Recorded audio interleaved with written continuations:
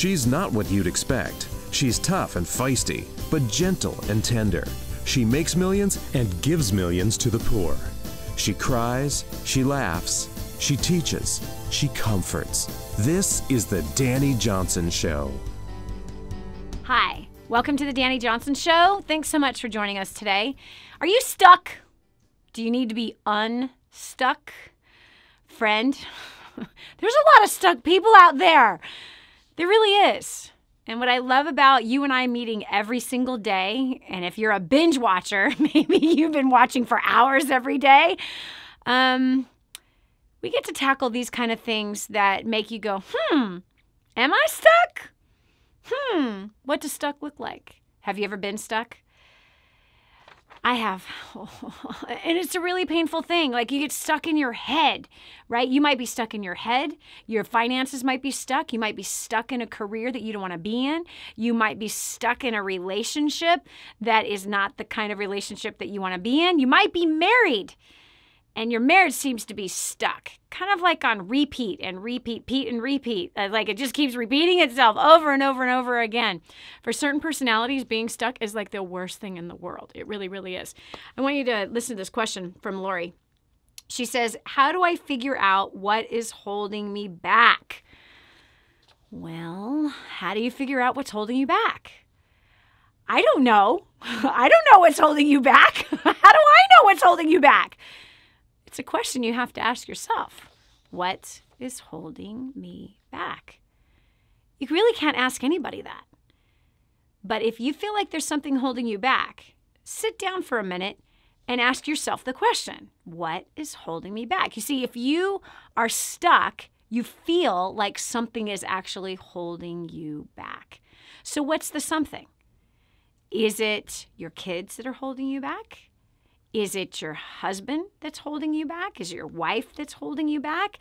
Is it your health that's holding you back? Is it your career that's holding you back? Is it your debt that is holding you back? Is it your lack of education that is holding you back? What about your physical body, like your physical limitations? Is that what is holding you back? You're the only one that can define what is holding you back. You're the only one also that can define what is keeping you stuck. So you have to identify what's your stuck. What is that thing that you keep hitting your head up against? I can tell you this, most people are stuck because of fear and excuses. That, in my experience from my own personal life and in working with tens of thousands of people from all over the world for the last 3 decades, I can't even believe I can say that. My gosh. Okay, I can't even believe I can say I have 5 kids and 8 grandkids. Like, that just totally blows my mind. But what I have found in working with a lot of people is that it's often fear is the root of being stuck. It's afraid to take a move in the right direction. You're afraid to make a mistake. You're afraid to make a decision. You're afraid of making the wrong decision. You're afraid that whatever you're hoping for in that decision is not going to turn out the way that you want it to. Sometimes people can get stuck with the fear of the unknown, the fear of what the future might bring. And so when we get stuck, we have a tendency of isolating ourselves. We pull ourselves back, and we end up just sitting tight, not sitting and waiting on God, but we just kind of sit tight, and I mean by tight, gripping tightly to what we know from our past. What do I mean? When you're gripping tightly to your past, whether it's something good or it's something bad, that's what makes us stuck. And here's how. Well, if I'm holding on to something from my past that was bad that happened in a relationship, let's say I had a bad relationship with somebody in the past. And if I'm holding on to that bad relationship, I'm holding on to the pain. I'm holding on to the torment of it or the hurt feelings of it. I'm holding on to the resentment that I have towards that person. I'm holding on to that bitterness that is just boiling up inside of my belly. So when I'm holding on to that failed relationship, I am stuck to it. I'm kind of yoked to it, like an ox is yoked to another ox. Have you ever seen a yoke, by the way? It's this huge wooden thing or even metal thing that has two holes in it for these two animals' heads, and wherever the lead animal goes, the other one is going to follow. So when you are yoked to something in your past, again, you're yoked to the pain, you're yoked to the disappointment, you're yoked to the discouragement, to the feelings of maybe despair or whatever your feelings are about it, okay? If you're holding on to some bad relationship from your past, then you are stuck right there. How do you break free from that? You have to let go. You literally have to let go. That is the only way to be free from it. You have to take the yoke off of you and the past. And you need the past to rest where it is. You need to just release it completely. And I mean fully release it to where you are able to just say, you know what? I'm letting go of this. I'm going to forgive that person. I'm going to forgive that situation. That person owes me nothing. Because look what happens when you're holding on to this. Then it's keeping you back there and stopping you from moving ahead. So if you're feeling stuck inside of your life, there's something that you're stuck. Your finances are stuck, your business, your career, your relationships, your marriage, something with your kids, your health, okay, your fitness. Again, like I said, like what's holding me back? Well, ask yourself the questions. Is this what I think is holding me back? And then I promise you, you're holding on to something in that category. Whatever you're holding on to is keeping you stuck right there. The only way to move forward is to release it, to let go. You have to let go in order to move forward. So fear is largely the root of being stuck. Holding on to something from the past is the root of being stuck. When we continue, we're going to get to another layer because you got to move ahead, friend. You can't stay in the position that you're at, hoping for something better, but not willing to let go of what is behind. This is Dani Johnson. We'll continue with more right after you check this out. Financing a home can be a nightmare if you don't know exactly what you're doing. Ask me. I know this. That's why the first thing you have to do is find a mortgage company you can trust that has your back through the entire process. Whether you're buying your first home, upgrading your current one, or looking for an investment property, Rick Fujisaki at Wintrust Mortgage wants to win your trust. Rick understands the mortgage industry, and he can take all the stress out of financing a home for you. His easy-to-use worksheets will help you calculate the mortgage you can afford. And he has a unique tool designed to help you find and set aside money for your down payment. And when you work with Rick, who, by the way, I love, a portion goes to caring for the poor through King's Ransom Foundation. So visit loanmortgageguys.com and start building your dream today. Again, contact Rick at loanmortgageguys.com. Have you ever wondered if your investments are making enough money for retirement? What if you could buy an investment rental property for as little as $35,000 that rents for at least $550 a month?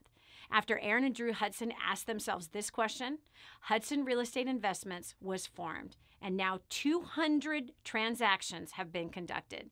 Their system helps individuals buy and hold real estate. Their definition of a great buy and hold is a property that pays you a monthly positive cash flow from day one.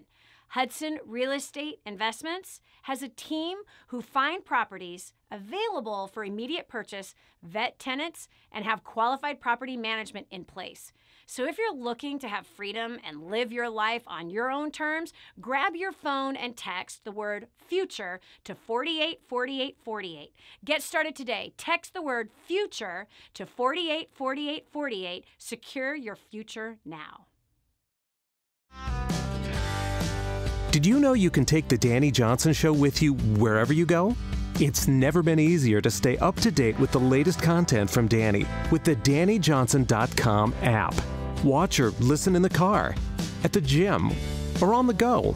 Download it now from the App Store and Google Play and never miss a show again.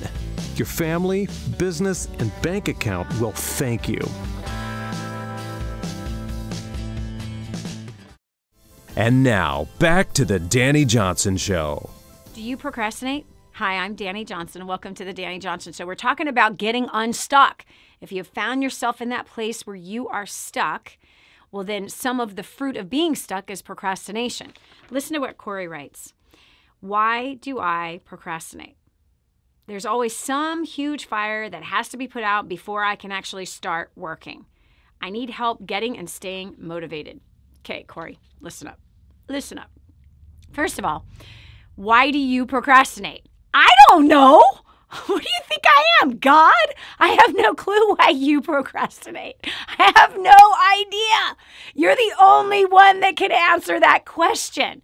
But what I know for myself, the times where I've procrastinated at things, what I've noticed about that I've seen in working with tens of thousands of other people who have also struggled with procrastination is this. What are you afraid of? What are you afraid of? Because the root of procrastination is fear. And hello, being afraid causes you to get stuck. And what is procrastination? You're stuck. That's what it is. You're like stuck in cement and you're just not moving ahead. Okay, so the only way to kill fear is to take action. So oftentimes we think too much. We're thinking far too much, and all of our thinking gets in the way of our doing. If we stop thinking and we just start taking action, we start doing, then that's what kills procrastination. That also is what kills fear, is just simply taking action. We can stay in the what ifs category forever. But in this case of you saying that there always seems to be some huge fire, this is an issue of what? Are you afraid of failing? Are you afraid that your efforts in working are not going to result in what you really want? Is the real issue that you don't believe that you can actually succeed? Is that the real issue? Because the business that you're talking about, that you say that, oh, there's always these fires that have to, that get in the way before I actually get busy and actually do something. Okay, no, it's that you must be, perhaps ask yourself the question, am I afraid of failing? Am I afraid of not succeeding? Am I afraid that I'm going to waste my time? Am I afraid that I don't have what it takes to be able to make it in my business venture? Answer those questions and you might find the reason why you allow stupid little fires that they're just little fires that need to be put out. Because here's the bottom line. If you were really committed to your career in business as an entrepreneur, if you were really committed, guess what would happen?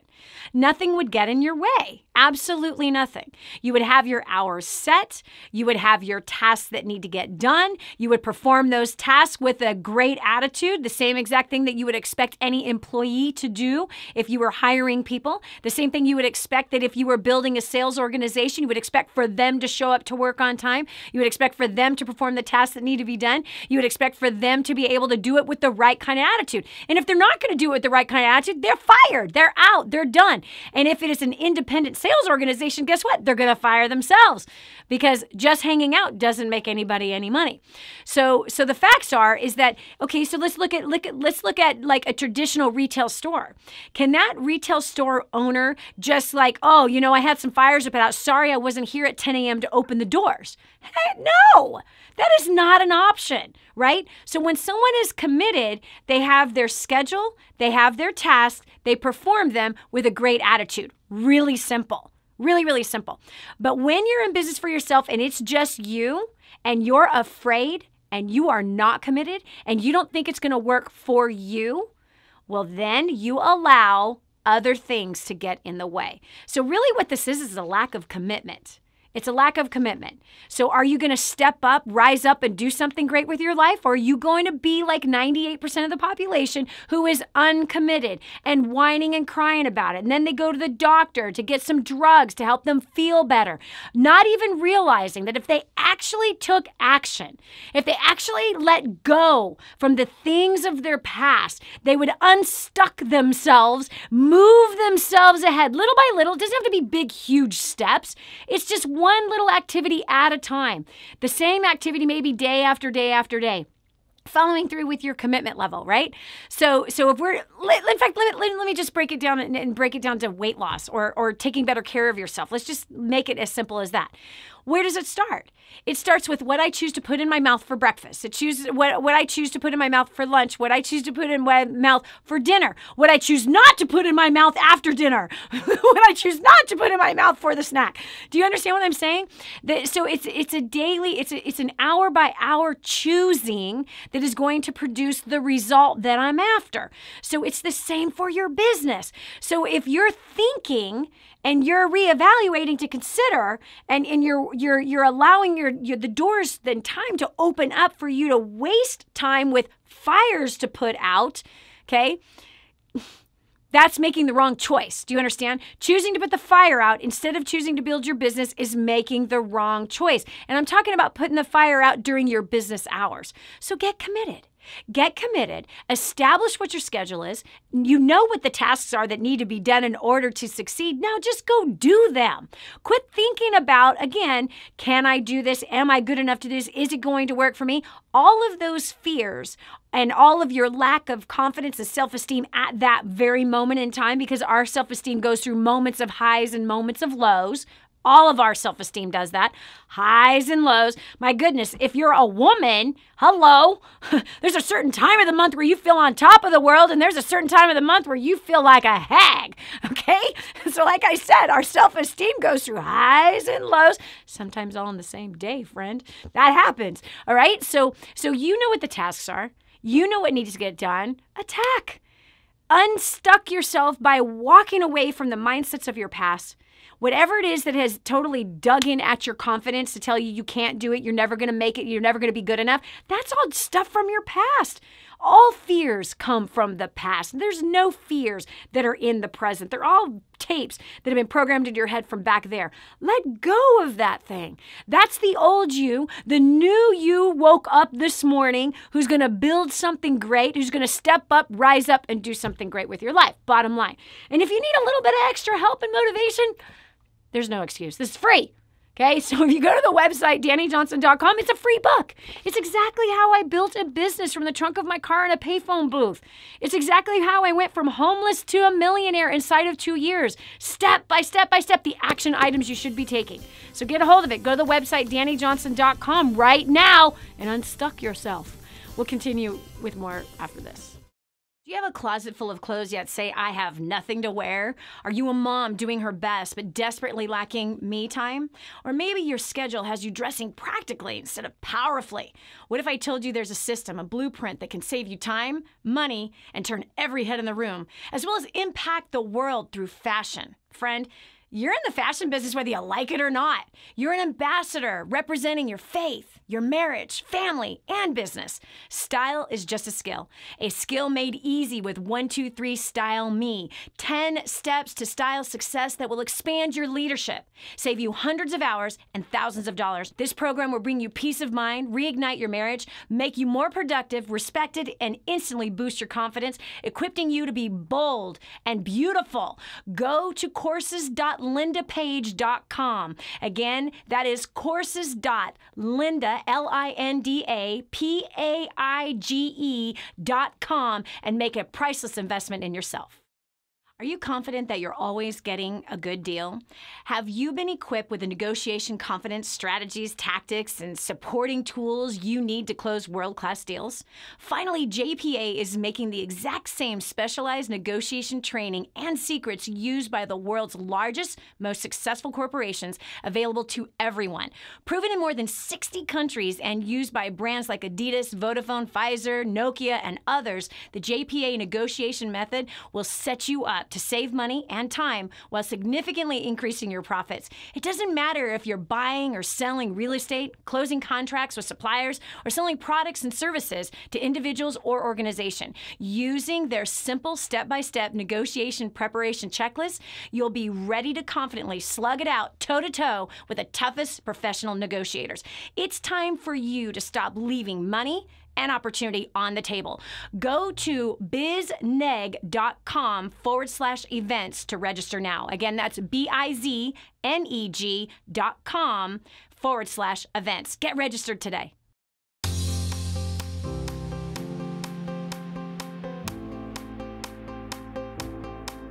Prior to getting started with DaniJohnson.com and First Steps to Success, we were spending absolutely every dime that we made. We were really struggling financially. Since plugging in to First Steps to Success just 4 months ago, we started a brand new business that is doing very, very well. We've paid off $4,500 in debt, but the most important thing is my relationship with my husband has improved like dramatically. I mean, we have so much more fun together. You know, I don't know about you, maybe your finances, you're doing great, maybe you're debt-free, maybe your relationships with your spouse, with your family are great. But if not, if you have some areas in your life that feel a little out of control or there's things that you need to work on, I highly recommend getting to First Steps to Success as soon as you can. Prior to being dragged out to First Steps to Success, I was hopeless. I had no point to life. It was a day-to-day existence, working a job I despised for people I didn't respect. Deeper and deeper debt every year. You just couldn't get on top of it. I just had no hopes or dreams, none at all, and there was no point to life. But since coming out, we paid off $280,000 worth of debt, married the woman of my dreams. I came to love my job and the people I work for. I have all kinds of hopes and dreams. I get to watch them happen every day. I don't know what your life is like, you know. There's probably tons of hope. You probably know why you live and you got places you're going, but if you don't, you need to sign up for First Steps to Success. You go to DaniJohnson.com and you click on it and be here, because your life will not be the same if you do. Prior to First Steps to Success, I was drowning in debt, I was terrified of my bills, and I wanted to travel, but I never had the money. And since coming to First Steps to Success, in the last 14 months, I've paid off over $18,000 in debt. I've gone on 6 vacations, and I'm not terrified of my bills anymore. So if you want to learn some proven strategies to really learn how to connect with people, take your life to the next level, all while having a total blast, you need to get registered for the next First Steps to Success today. Prior to coming to First Step to Success, we were totally struggling, totally under the weight of $640,000 worth of debt, making $20,000 a month, but living paycheck to paycheck. So when we came here, and I realized that it takes a totally different skill set to keep money, to create wealth than it is to make money, I have totally turned around our lifestyle. We have paid off $640,000 worth of debt in 2 years. We are debt-free as of June of 2013. I don't know where you're at. You might have all your finances in order. You might have a wonderful life. Your marriage might be all perfect and your kids are behaving. But if not, if one of those things is lacking, you gotta get here. Book your next event. You need to be here. You will not regret it.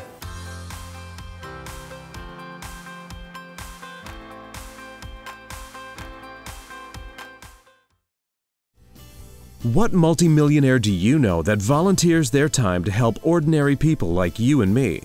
There's only one. This is the Dani Johnson Show. Are you a perfectionist? Ugh. Friend, I gotta tell you, this is something that I don't know what's wrong. Like, it isn't something that I, like, when I was younger, at least I don't think I did.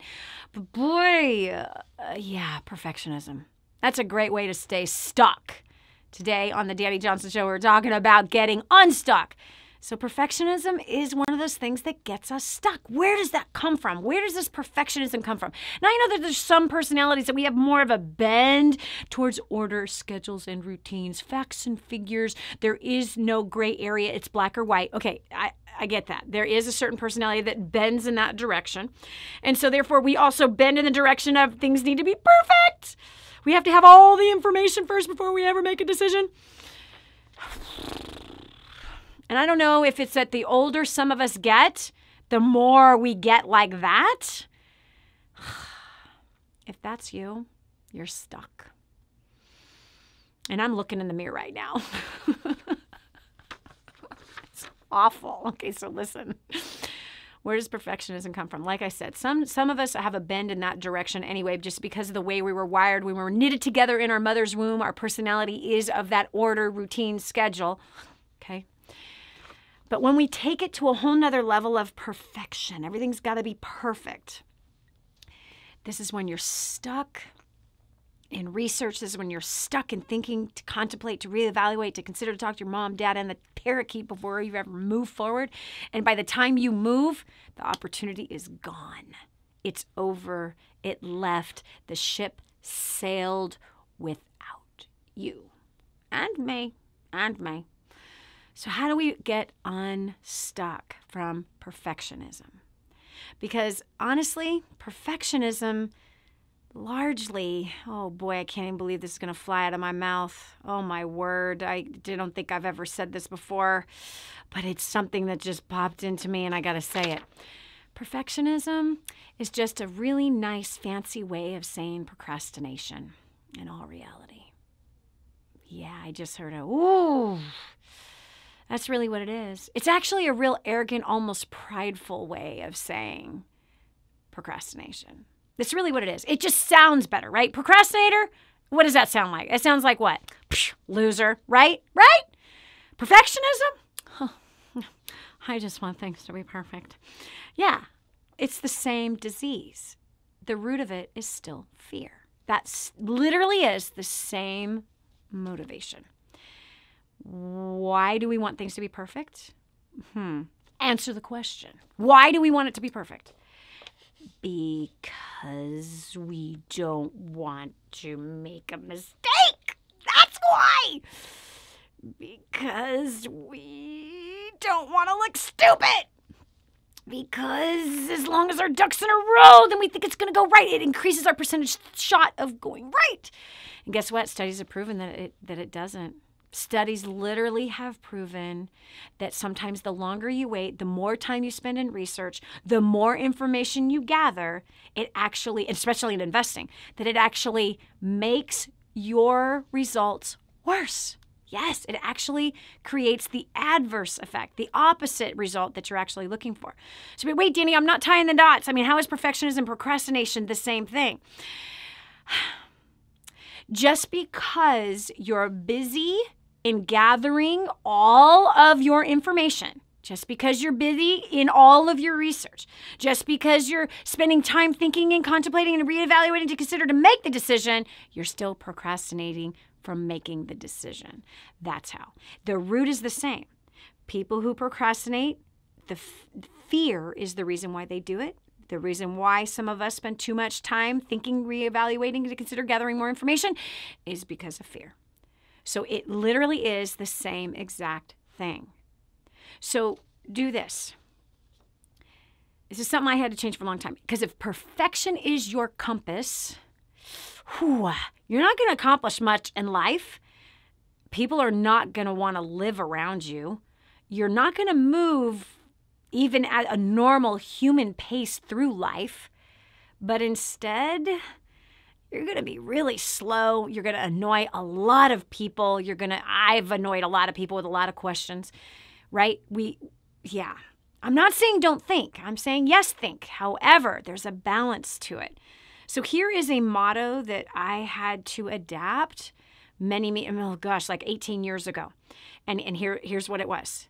It's not about perfection. It's about getting the job done with results and test the results.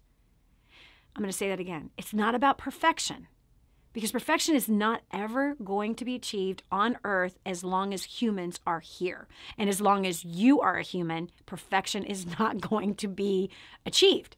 It's just not. But what we can do little by little is we can take an action, see what the result is of the action, and then we can fine tune it little by little. Not spend tons of time trying to get all the information first. No. We just take an action. And when you take that action, you're going to produce some kind of result, right? For every action, there is an equivalent reaction. So you see what the reaction is, and then you fine tune, and then you action again, and then fine tune, action again, fine tune, action again, fine tune. It's learn and then do. See what you did, then fine tune, do again, fine tune. Do you understand? So if we're not taking action, we're stuck. We're stuck.